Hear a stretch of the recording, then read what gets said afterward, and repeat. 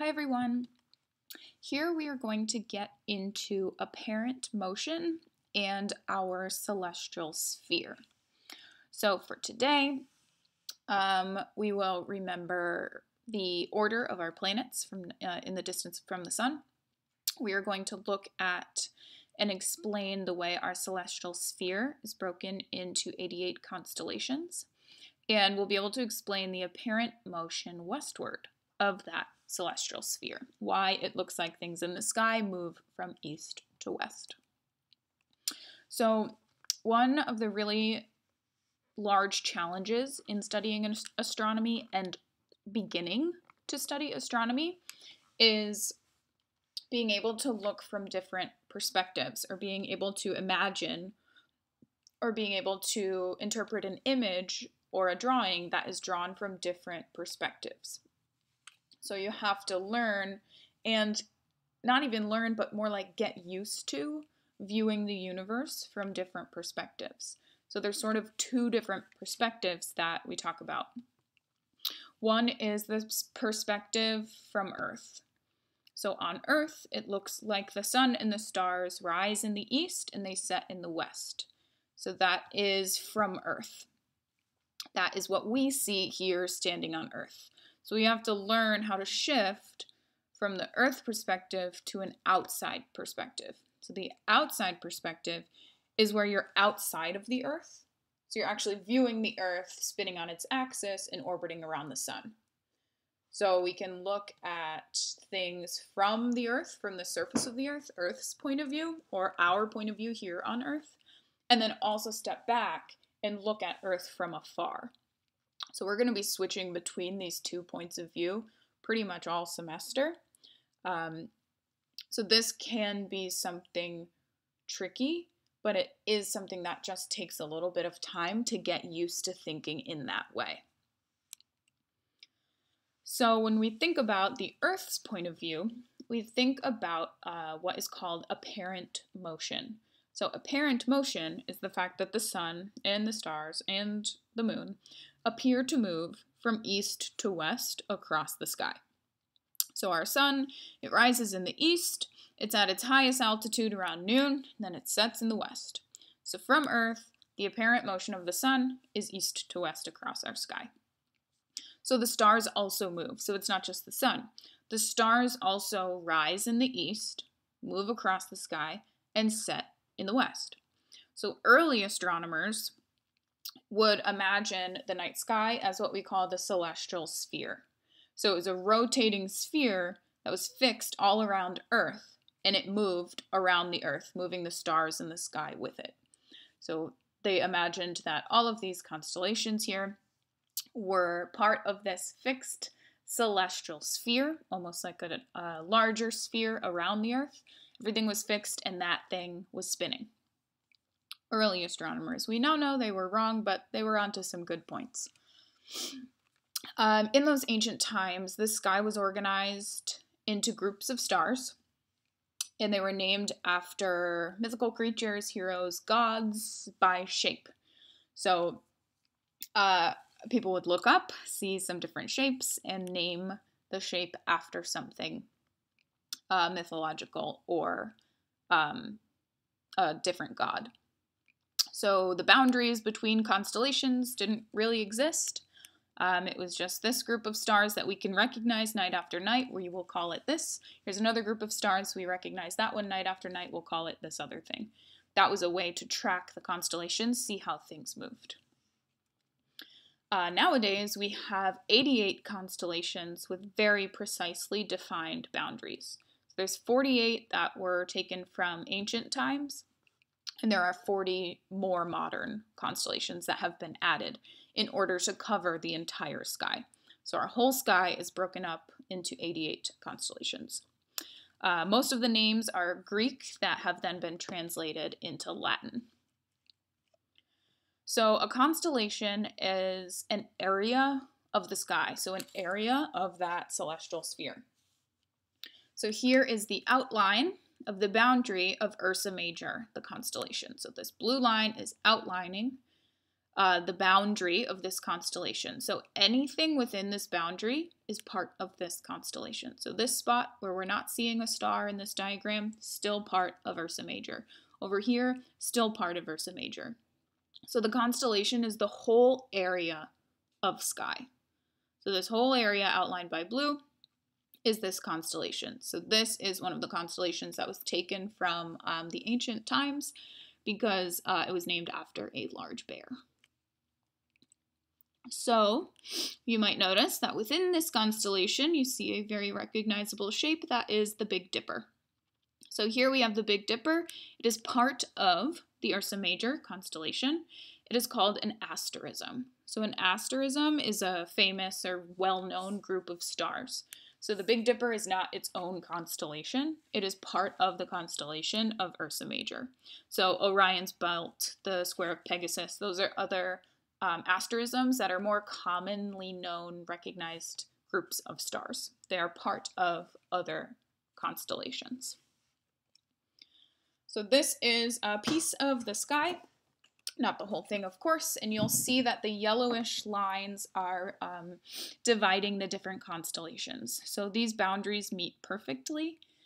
They are dividing the entire sky all the way around the Earth into 88 different shape, different size pieces. So we are dividing that celestial sphere, the whole view of the sky around Earth, into 88 pieces. So for example, here is Hercules. All of the stars that are within this boundary from the vantage point of Earth, we consider to be part of the Hercules constellation. So the celestial sphere, I've mentioned it a couple times. It is sort of an imaginary sphere that we often talk about as if it's real. So the imaginary sphere consists of all celestial bodies. So everything out in space, we imagine if it was projected onto one sphere, we call that the celestial sphere. So this sphere where everything on space is sort of projected, everything in space is projected onto this sphere outside of Earth. It looks like it is constant and rotating around us. So nothing within the sphere is moving in comparison to the rest. It's not as if one star one night will be down over here. They all move together. All of the stars rotate together from the Earth's point of view. They rotate around the Earth from our point of view. We know that the celestial sphere is not rotating, and it's Earth that's rotating, which causes this apparent motion of stars from east to west. So here's really a little bit more what it looks like. If we were to project everything we can see onto this sphere, it's actually Earth that's rotating inside of it. So Earth rotates to the east. That causes the planets, the moon, and all of the stars to appear to move to the west in the sky. So the whole celestial sphere appears like it moves to the west throughout the day, throughout the night, because the Earth is rotating to the east. So if you were to take a long exposure photo on the beach, such as this, in a beautiful spot where you can see many, many stars, this camera must have been left out for multiple hours. So you can see the trail of these stars actually moving throughout the night. So this is where you left the camera out for many hours, captured an image. You can see the light from the stars actually moving across the night sky. So our constellations are totally our own creation, and they're unique to Earth because the stars in the constellations aren't necessarily next to each other. Generally, they're many, many light years apart. It's just that from our point of view, it looks like they're next to each other. So from Earth, it looks like these stars are clumped together into a shape that looks like a bear or looks like a scorpion. They appear to be grouped together to us into these shapes and patterns that we recognize. So here in the sky, we see the asterism of the Big Dipper. However, in reality, here's Earth, and the stars are very far apart. It's just that when we see them from our point of view, it looks like they are close together. So these constellations are not actually near each other. They aren't actually close to each other. It's just from our point of view that we see these stars in this order, in these patterns. So when we think about the distance between stars or of stars, there's two terms that we use. So one is the angular distance. So this is where we're looking at the distance between two objects. So if you're standing right here looking out, you want to say, how far is the moon from this star? You know that you're looking out at this sort of celestial sphere, which is a sphere. So we measure the distance in angle. So from our viewpoint, our vantage point, what is the distance? What is the angle between these two objects?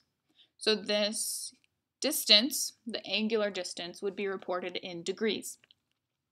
So you would have a distance of degrees between this star and the moon. Now the angular diameter is very similar, but instead of the distance between two objects, we're thinking, how large is that object? So how much of the celestial sphere does that object take up? So how large is this in terms of an angle? So let's look at the moon and the sun as an example. So the diameter of the moon, so the size of the moon, is 2,159 miles across, or through, if you were to drill from one side of the moon to the other side. If you were to do that with the sun, you would melt before you got there, but it would be 864,340 miles. So the sun's quite a bit larger than the moon. So if we were to think back about our scientific notation, which we just learned, what is the diameter of the sun in kilometers in scientific notation? So if we were to put this number into scientific notation, first step, we know we have to move that decimal place so that there's only one value to the left of the decimal. We only need a ones place. So we have to move that decimal point 1, 2, 3, 4, 5, 6 places. So we know that this is going to be times 10 to the power of 6. So we would write it like this, 1.391 times 10 to the power of 6 kilometers. Awesome, just a review of our scientific notation. So now let's think about the sun and the moon and compare them to each other. So how many times larger is the sun than the moon? So if we want to compare, we want to make a ratio or simply divide. So we would take the diameter of the sun divided by the diameter of the moon. We want to ensure that we're using the same units so that we're getting a real comparison. So if we divide the diameter of the moon, the diameter of the sun by the diameter of the moon, we learn that the sun is actually 400 times larger than the moon. 400 times larger. That is huge. The sun is 400 times larger than the moon. However, can you tell, here on Earth, can you tell that the sun is 400 times larger than the moon? Can you tell that the sun is larger than the moon at all from Earth? No. From Earth, the diameter of the sun and the moon actually look to be almost exactly the same. So from Earth, an observer on Earth, it looks like the sun and the moon are the same size. They take up almost the exact same amount of space in the celestial sphere, in our viewpoint from Earth. They have almost exactly the same angular diameter. How is that possible? We just calculated that the sun is 400 times larger than the moon. So how do they look exactly the same size from Earth? Well, the sun is about 400 times further away from the Earth than the moon is. So that math works out really well for us. The sun is 400 times larger, but also 400 times further away. So from the viewpoint of the Earth, they actually appear to be almost the same size.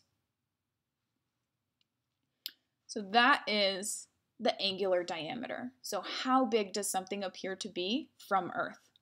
So both the moon and the sun appear to have the same, or do have the same angular diameter from Earth. So how large is an object on that celestial sphere? So this is something that is reported in degrees, arc minutes, and arc seconds. So degrees, just like a regular angle. So a degree, this little circle here, is made up of minutes and seconds. So if you want to be more precise than a degree, we wouldn't just say 1.5 degrees. We would say 1 degree, 30 minutes. Because in each degree, there's 60 minutes. In each minute, there's 60 seconds. So it's just like time. If degrees were hours, minutes are minutes and seconds are seconds. So within a degree, you have 60 minutes, and within a minute, you have 60 seconds. So this is a way to be more precise. So if you don't want to round all the way to the nearest degree because you need to be really precise, you're going to be using minutes and seconds. So it follows a clock, just like time. So this angular diameter, how much space does something take up on the sky? The same calculation is done to determine the distance. So that angular distance between star B, star A, we would have this angle here, the apparent angle from our viewpoint on Earth, and it would be reported the same way in degrees, minutes, and seconds. So a little quick guide cheat to angular measurements. If you hold your arm out, extend it fully, and then up at the sky, your pinky takes up about 1 degree of space. So if you hold your arm fully extended, your pinky should cover the moon and the sun. They're about 1 degree. If you were to do a full fist, that covers about 10 degrees of celestial sphere. If you were to do the shaka here, extend your thumb and your pinky, that covers about 25 degrees of sky. So if you're looking to do some quick angular measurements, you can use this quick guide. It's pretty good, but it's not very accurate. But it is great to get a grasp on what these values actually mean. So lastly, when we're thinking about stars and constellations, they all have names. So there are Greek letters that are used to designate within a constellation the brightness of the star. So the brightest star within that constellation will be called Alpha, the first Greek letter. So a star within a constellation is going to be called the Greek letter and then the constellation name. So, for example, the brightest star in Canis Major, the constellation, is going to be Alpha Canis Majoris. This star is also known as Sirius and is the brightest star in our sky. But it is the brightest star within its constellation, so it is called Alpha and then the name of the constellation. So there are a few constellations that do not perfectly follow this pattern due to error or preference of the early chart makers that originally started naming these stars, or tradition. So there's some stars that were already famous and already well known, so that name might be used in place of this Greek letter and then constellation name regime, which we normally use. Here is a picture of Earth rising from the surface of the moon.